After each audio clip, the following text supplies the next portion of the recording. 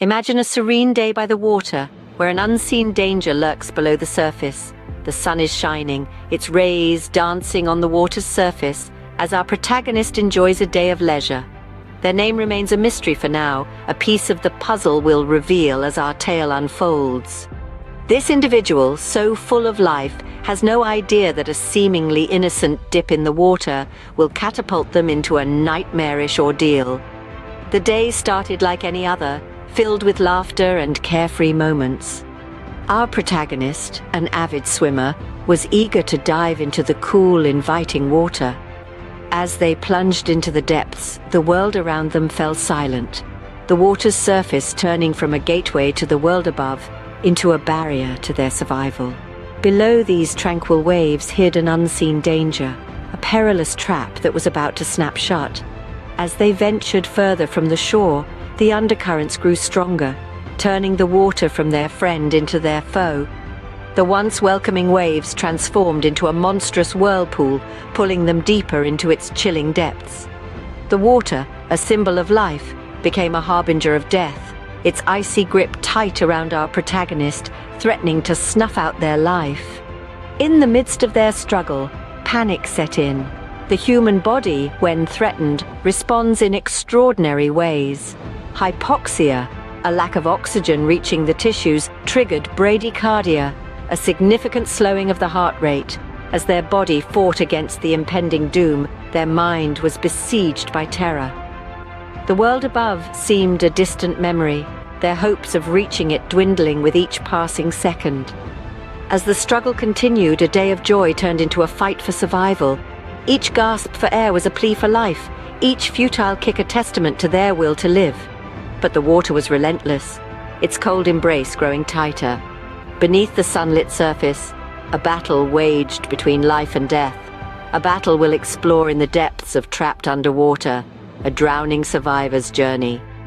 In the blink of an eye, a day of joy turned into a fight for survival. As the protagonist was dragged into the depths, their body initiated a desperate fight against the suffocating darkness. Imagine being plunged into a world where every breath is a luxury you can't afford, where the only sound is the deafening silence of your own heartbeat. This is the chilling reality of drowning. As the protagonist descended further into the abyss, their body instinctively kicked into survival mode. The brain, recognizing the lack of oxygen, triggered a state of hypoxia. This isn't a mere gasping for air, it's a primal physiological response to a terrifying situation.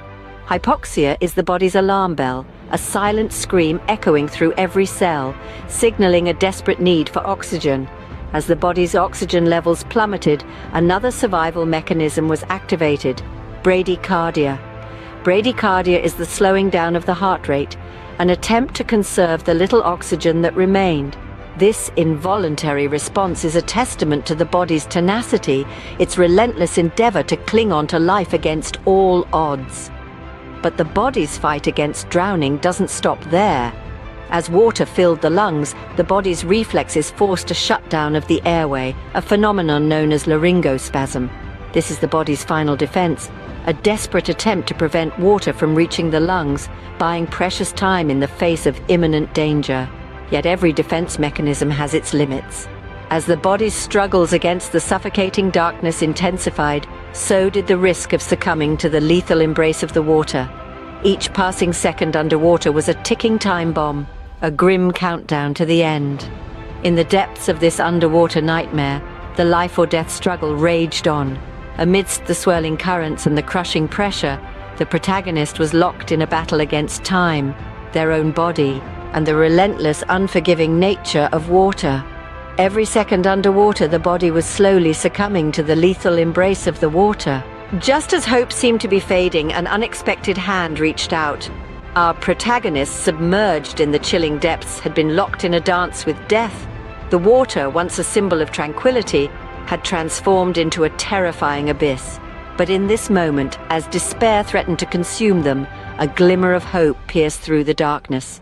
A group of trained rescuers, their hearts pounding with adrenaline, had spotted our protagonist below the surface. Their minds sharp, focused, they sprang into action, executing a swift and meticulously planned rescue operation. Descending into the icy depths, they reached out, grasping the protagonist's lifeless body, and began the arduous journey back to the surface. Emerging from the water, the protagonist was met with a flurry of activity. The rescuers, now morphing into emergency medical technicians, wasted no time in starting the life-saving procedures.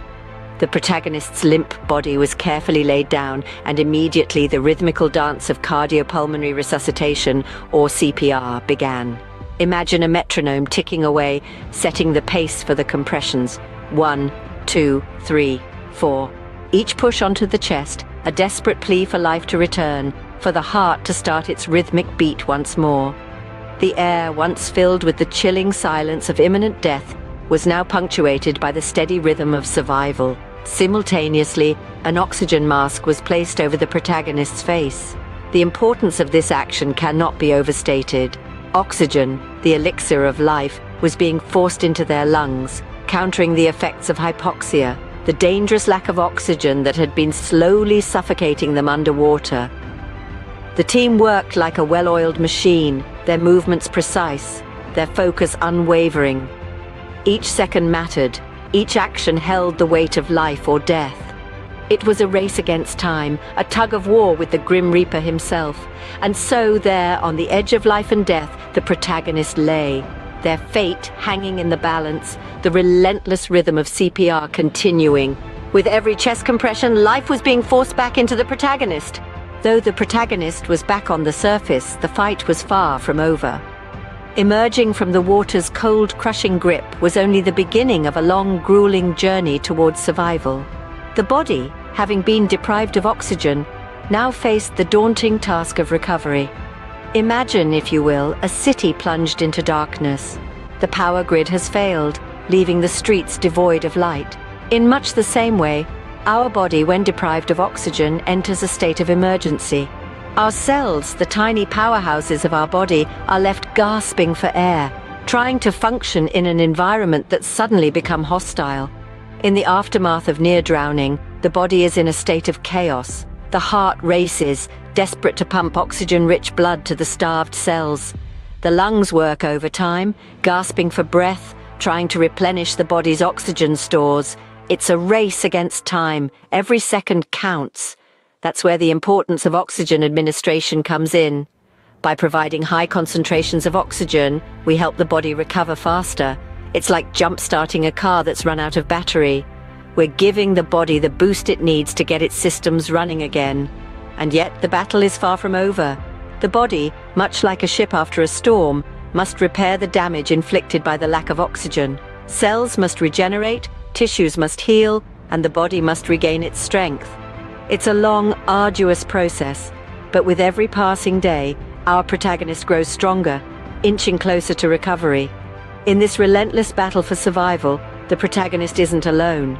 Doctors, nurses, family and friends stand as a beacon of hope, providing the necessary medical treatment and emotional support. They are the unsung heroes, the lifelines that help the protagonist navigate the choppy waters of recovery. In this gripping tale of survival, we're reminded of the resilience of the human spirit. Despite the odds, despite the challenges, the protagonist continues to fight, continues to persevere. The journey is far from easy, but with every step, with every breath, the protagonist is closer to regaining their life. As the protagonist clung onto life, the relentless battle against the aftermath of drowning continued. Against all odds, our protagonist, who we can now reveal as Alex, began to show signs of recovery. The journey from the brink of death back to life is an arduous one, but for Alex, it was a battle he was determined to win. The medical aspects of his recovery were nothing short of miraculous. His body, once starved of vital oxygen, had to relearn how to function properly. His heart, which had slowed to a crawl, now had to regain its normal rhythm. His lungs, once filled with water, had to remember how to breathe air again. But perhaps the most astounding aspect of Alex's recovery was the sheer willpower he demonstrated. He refused to let his near-death experience define him. Instead, he used it as fuel, pushing himself harder every day to regain his strength and vitality. His determination was a testament to the human spirit, a beacon of hope in the face of adversity. The medical team marveled at Alex's progress. Each day brought a new milestone, a new victory in his fight against death. He was a living testament to the power of modern medicine and the indomitable human spirit.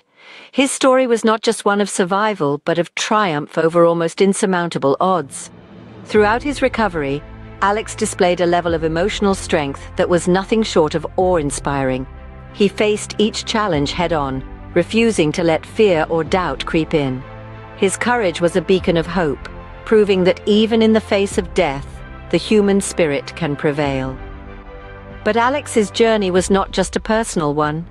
It was a journey that touched the lives of everyone who knew him. His story served as a reminder of the fragility of life, the power of the human spirit, and the importance of never giving up. In the face of death, Alex's resilience shone through, proving that even in the darkest depths, there is always a way back to the surface.